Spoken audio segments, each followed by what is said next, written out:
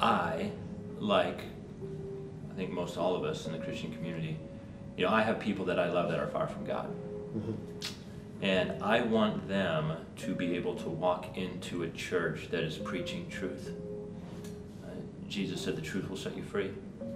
And he said something really interesting in that, I am the truth. He didn't say I am a truth, he said I am the truth. Mm-hmm. I am the embodiment of it. So it's not just he didn't even just say I say truth, it's everything about him is truth.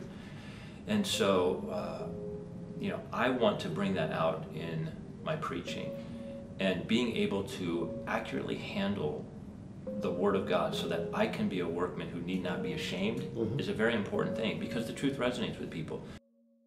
Welcome to Conversations with Tyndale House Scholars in America. Interviews that highlight the kingdom impact that scholars from Tyndale House bring to the United States. In this episode, we hear from Jason Fritz, lead pastor at Illuminate Community Church in Scottsdale, Arizona. Jason has crossed the pond more than once to utilize the renowned resource library for in-depth sermon research. Join us as Jason discusses the library's value and his fervor for conveying the truth of Scripture. Don't forget, you can find more information about us as well as listen to all previous content by visiting our website at friendsoftyndalehouse.com. Great, Jason, thank you for joining me.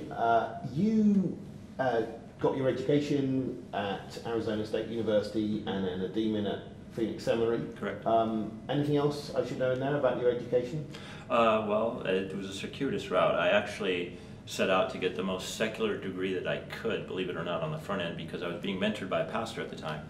And I was talking to him about it. I said, well, what are your thoughts? Knowing that I was going to go into pastoral ministry, going on to seminary. He said, if I was you, I would get some street credibility with an understanding of how the world thinks, the questions they're asking, how they're being answered, and understand the prevailing epistemology behind the times. And knowing that you're going to go to seminary, learning how to apply biblical truth to answer the questions that the hurting world is asking. And so that's what I did. And he was right. That was very, very helpful. And then I carried that with me onto my doctoral studies, where my dissertation was specifically in the area of homiletics in the age of epistemological egalitarianism. Wow. Which is a big fancy way of saying, how do you connect as a preacher with a postmodern relativistic mindset?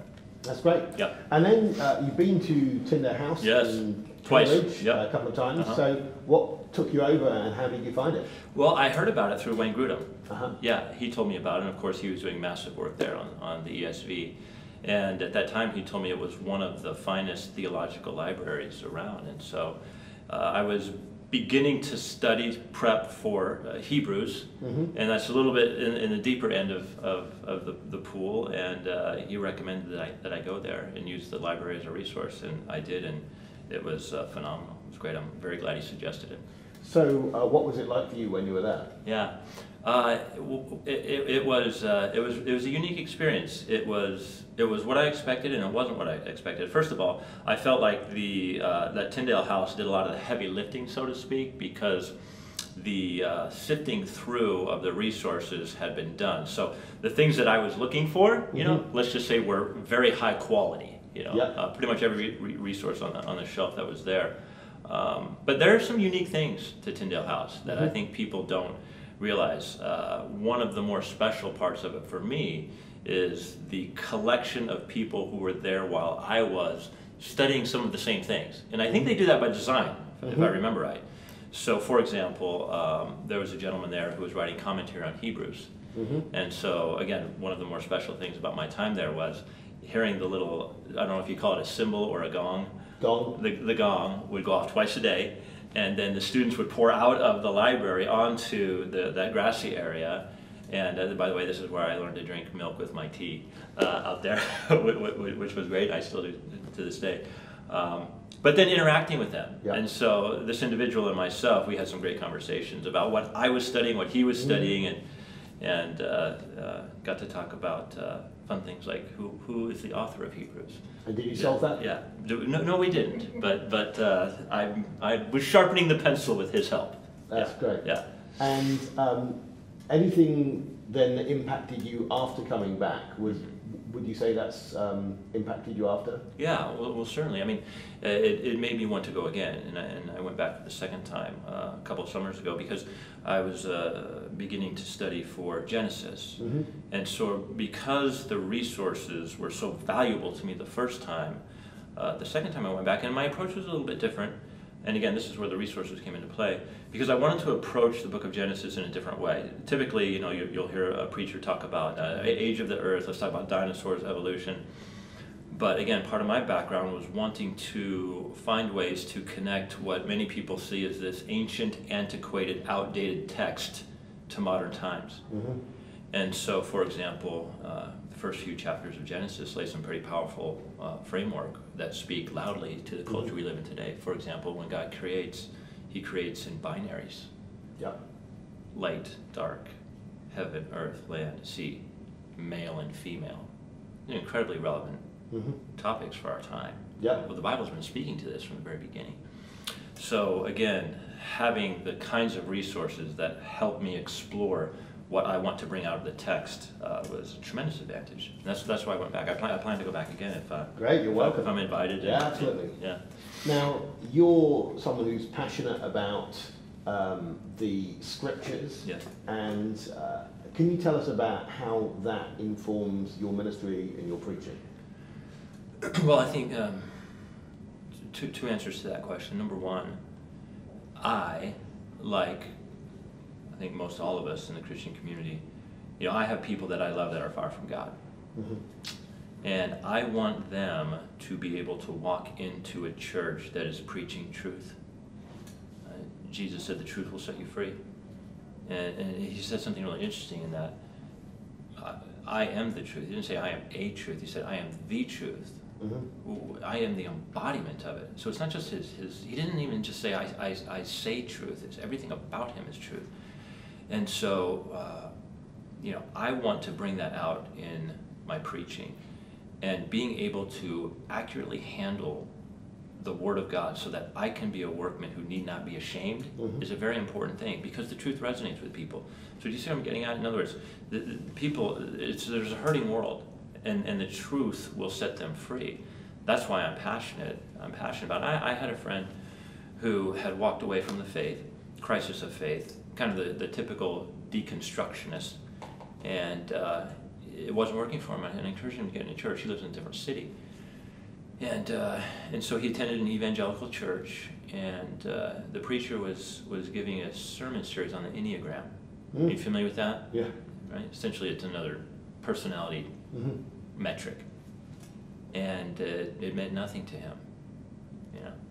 So I want people to walk into Illuminate and be hit with the truth of Jesus. Jesus is full of grace and truth. It is important how you deliver the truth. People won't accept it unless it's delivered with grace. So that's why I'm passionate about it, because I've seen it transformed. You were with us, you know, last Sunday, and part of that truth is revealed in changed lives, transformed lives. So every Sunday we're looking at different ways that we can put the power of God on display for our people. So, yeah. Can you tell us about your spiritual disciplines personally? Yeah.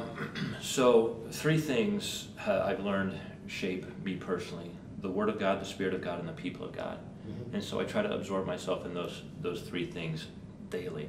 I've always, for many years, I had the blessing of being discipled when I first came to Christ, and that was very transformative, because the spiritual discipline of spending time in the Word I've had for a while. But I'll tell you what really impacted me over the last few years. Mark chapter 1. I stumbled across the verse that talked about Jesus waking up early in the morning, and while it was still dark. Yeah. And what does he do? He goes and he prays. And Luke talks about how Jesus would often go to lonely places and pray. And then what's interesting is what you see as a follow-up. Jesus will spend time with the Lord, and then he'll come down and he'll tell his men, he'll say, okay guys, this is what we're doing. This is where we're going. And so that is a spiritual discipline that I've added over the last probably 4 or 5 years. Just that intensive time. And I like to be out in nature. And so I'll get on my dirt bike and ride out in the desert with a little chair and my Bible and watch the sunrise and be exposed to God's creation and find those lonely places. Right. Yeah. That's a great thing to do around here as well. Oh, yeah, and we live in the perfect environment for that. Yeah, good. And then with people who are looking to go further, how would you advise people to get into the scriptures? Well, first of all, I would advise them to sit under solid biblical preaching. I'm thankful that I was raised in a church with a pastor who knew how to rightly divide the Word of God. Mm-hmm. And that began to stir in me. It also helped me discern truth from falsehood as well, just sitting under good preaching, you know. But, you know, I have encouraged people today to use technology as a form of meditation, Bible meditation, you know. I'm still kind of a paper guy, but there are some tremendous resources out there that can be used through technology. And of course the exhortation is, how does God reveal himself? Well, he reveals himself through his word. So how else are you going to understand God's will for your life and get to know the God who created you if you don't have your fingers in his hands? I've told our people before, I think one of the sweetest sounds to God's ears is just the sound of his people moving their hands through the pages of his book. So, yeah. And just a final question. When you're conceiving of a sermon as a Bible teacher, how do you go about thinking that process of finding what you should be delivering to the flock? That's a great question. The way I do it is, one of our core values is to be engaged in culture. And examples of this would be Daniel and his friends in Babylon. You know, I just think it's just such a cool, I'm so glad it's there. Because Christians are not to be separated from the culture, but we are to enter into it and influence it for Christ. And it's Paul at the Areopagus of Mars Hill, you know, and he begins with a compliment. You're all very religious men. Well, yes, we are religious men. You want to have all your bases covered, so there's this statue that you have to an unknown God. Well, yes, we want to have all our, we don't want to unnecessarily offend some God that we don't know about, withhold the rain from us or whatever. Let me tell you about that God that you don't know. It's contextual genius, and he's the creator of heaven and earth, right there. You know, I mean that's the language of Genesis, even, you know, and the God that you don't know. And so I'm constantly thinking about what's happening in the culture, and again, I think it does go back to a lot of my educational training, understanding the questions that the culture is wrestling with. Understanding the answers they're providing, which are not working, by the way, because people are more twisted up than ever, and then bringing the truth of God's word to bear on it. I love doing that. So as an example of this, then after we finish Romans, we're going into Daniel for this very purpose. Right. Now, John Lennox, I have to give credit where credit is due, and I know you know John. Yeah, I love that introduction, by the way, if we can swing it. But he has a book on Daniel. It's not necessarily a commentary per se, but it's called Against the Flow. Yeah. It's like, oh, that is so timely. The book was written a few years ago, but it's all about how do you step into the culture and transform it for the sake of the gospel. So that's where we're headed next.